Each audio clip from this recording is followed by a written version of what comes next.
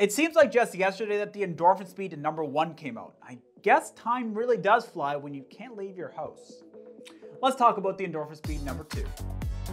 And before we get into this, I do have to let you know I purchased it with my own cold hard-earned Canadian Monopoly money, and I've done 5 runs in this shoe so far, totaling about 20 plus kilometers. I think we're just over 20 kilometers in this shoe so far, so let's get into it. So on paper, this is nothing more than an upper update. And an upper update, it doesn't make a whole lot of difference. We want changes to the midsole, otherwise I'm not gonna go pick it up. But guys, the changes that they've made to the upper here, they're not little. They do make a big difference. Is it for the better or for the worse? That's what we're going to talk about here in this review. But before we get into all that, let's lay out the specs of this thing. It's an engineered mesh for the material in the upper. Has a little bit of a piece of fabric or something for a pull tab. We'll talk about that in a little bit here. The midsole is the exact same as the version 1. So you're getting 35.5 millimeters in the heel, 27.5 in the forefoot 4 and 8 millimeter drop. You're still getting that Power on PB midsole foam that we so much adore, that I dream about on really good nights. That's what I dream about, I'll tell you that much. And sandwiched between that Power on PB midsole is a nylon plate, and on the outsole you have carbon rubber. Now, how do all those specs roll up into a package that is the Endorphin Speed #2? So the upper on the Endorphin Speed #2 is literally the only change between that and the version 1. But they made a massive difference to the overall feel of the shoe just with these upper changes alone. A while ago, I said in the Endorphin Speed, what I need is a little bit more stability because I do pronate. My non-elite weakling ankles definitely feel like I'm wobbling all around in the Endorphin Speed. But I'm happy to say, with just the upper changes alone, they've really fixed that. So let's take a look at what they've done. What they did here is add a little bit of a different implementation to their heel counter. So it's still a little bit rigid. The first one had a little bit of a rigid heel as well, but whatever they did to the back here really makes it feel like your ankle lockdown and heel lockdown is just so much better than in the version 1. It feels refined. It's a refined, mature type of upper on this thing now. And what that helps do is so I'm not wobbling around when I'm out there running. At first, when I put this shoe on, I had to put on version 1 as well because I just felt that the stability was so much better in the heel. I thought they made the heel platform just a little bit wider in the midsole, but they didn't. I did the measurements. I took up my measuring tape, and although I am just a little bit of a software engineer, I do know how to use a measuring tape. And even if I didn't, I put them up next to each other and they looked the same. So the changes that they've made through the heel collar and ankle collar here have made a big difference. And in addition to the heel counter changes, they also added a little piece of fabric that really just enrages me. It seriously enrages me, and I can't take it anymore.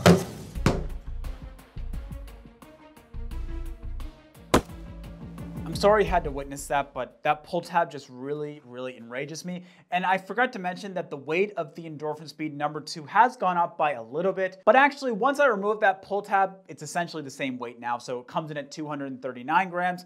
Version 1 comes in at 238. So if you want them to weigh the same, cut off the pull tab. And essentially what the rest of the upper changes are a little bit more of a structure change. So they've added some overlays and all that stuff, and what that has done to the upper of this thing is made it just refined. That's the best way that I can put it, is this upper is much more refined than on the version 1. The structure that they've added makes it so that the upper's not laying directly on my foot, and that honestly does help with the breathability I've found. I've been using this on pretty hot and humid days, and my feet, they haven't felt that bad, honestly. And when I put on version 1 and have version 2 on the other foot, you can really tell that the upper changes they've made are fantastic, and they haven't added any other weight except with the pull tab. But like I said, just cut that off. It looks a lot better as well. So overall, the upper changes they've made are exceptionally positive, and I'm so happy they didn't completely this up. So the midsole, guys, like I said, it hasn't changed. It's still the same Power on PB,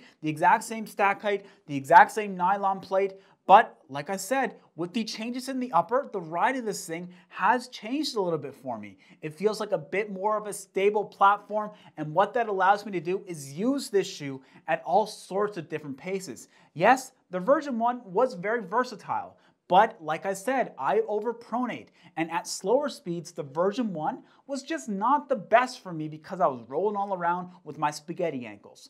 But with version 2, I have a little bit more of luxury with it. I can take it out for my daily training runs. I can take it out for my speed day stuff. If I wanted to use it for a race, I definitely could.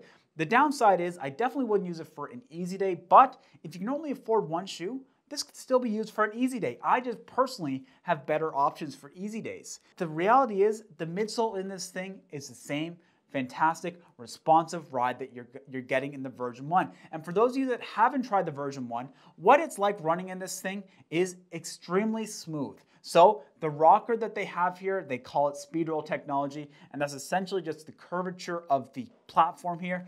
That allows for a very smooth gait cycle. So a gait cycle is your foot strike when you're rolling along. It just feels fantastic.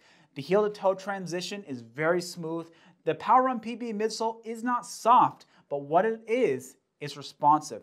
It compresses and then gives a lot back, so you're not losing a lot to the foam.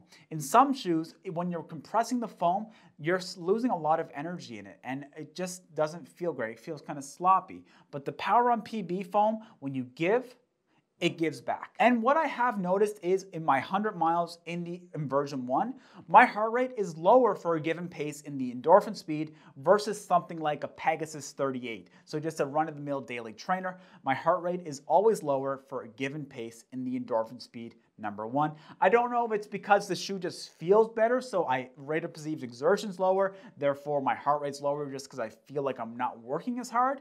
But there's something to this midsole, and I absolutely love it. The midsole on this thing hasn't changed, and that is fantastic. What has changed is the lockdown, which has changed the ride of the midsole for me personally, but I'm so glad that they didn't change anything else. On to the outsole. So the outsole in this thing is the exact same. It's the same carbon rubber we're getting in version 1. And in version 1, I had absolutely no wear on the outsole, and I have well over 100 miles in the thing, so that's fantastic.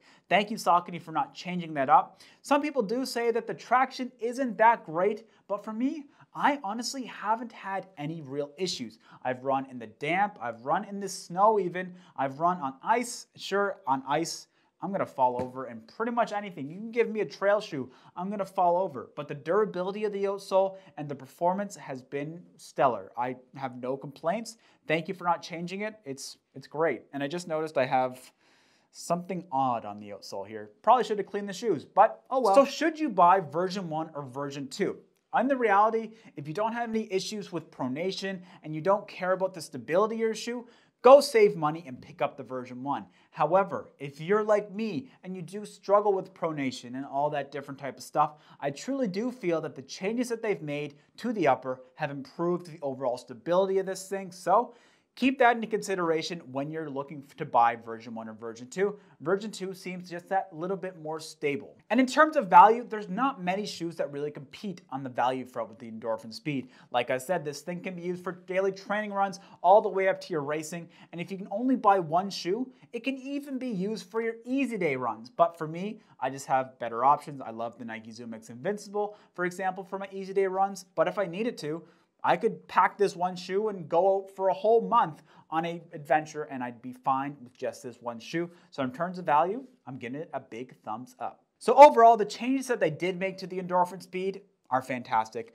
Thank you, Saucony, so much for not just messing up this shoe like so many other shoe companies have done.